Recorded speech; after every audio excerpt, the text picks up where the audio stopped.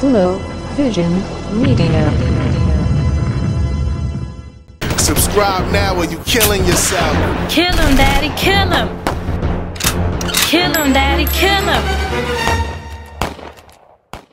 When you learn how to use motherfuckers' names, because basically what it is the brand that they use. So when you learn certain, like, okay, you just put that in the budget. Like, okay, I'm gonna give you the 500, but I already got these people to line up so and so and so and so. Because the more, and that's just something that started happening with this rap shit. Even a little bit after the reign of Bad Boy, because the labels didn't have to develop motherfuckers, and labels have never been good at developing this music anyway, because they don't know what this shit is. I know for a fact that there's dudes, that they good dudes, and they from around the way, but they don't happen to rhyme, and they'll get somebody that's talented in the office, and because they were associated or they around certain shit, they be like, yo, take this album and study this shit and come back. And hand them Biggie album or hand them J album. That has nothing. You're not helping this dude. You have to find who this person is, which means that you got to put the person in the studio. Okay, you can see if certain shit is worth it or not. Start working them. Okay, his sound is more this. His sound is, because if you're gonna put certain people together, the sound has to. Everything has to be. The package has to be there. Right. You know what I'm saying? You can't just get a dude with rhyming ability and put him out there and think that, okay, well, if he catch, he catch. Because like I said, all they know is that this shit earns money, but they don't know how this shit works. Because if you hand me Jay's album and tell me to go home and study and come back to you, that means I basically got to come back and sound like him to you. Right. So that means when I see Jay in the club and my record blows up and I sound like him, if he was to come over to me and be like, yo, dude, get off my dick, man. The exec, them dudes don't care about that shit. They don't care about none of that. Like I said, there's so many different layers that come along with working. And then when I was a little dude, I used to think about that type of shit, yo.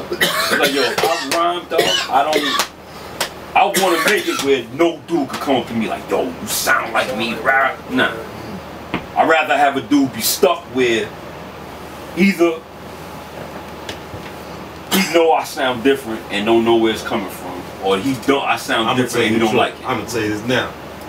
When I first heard you ever, like, my mom was just like, who the fuck is this? It's like, yo, I couldn't wait to see you. I thought you was a big 6'8". Niggas think I'm a Green Mountain. Right. I thought you was gonna be this big. I was like, Black, this dude, he sound like he's about to take over the planet and shit. Like, you know what I mean? Yeah.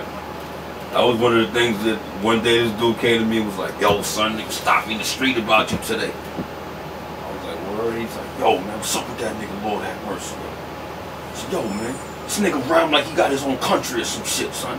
This nigga's an Ayatollah Khomeini. I'm like, Crazy. I'm like, dog, like, for somebody to think, for you to give somebody something where they think that you rhyme like you got your own country. What the fuck? I ain't gonna lie, I was at that time. You was definitely a standout. I used to wait till everybody around on flip mode to get to you and be like, at the radio like this, like, you know, it's like it was a different approach. At that time, and you know that's also the era of.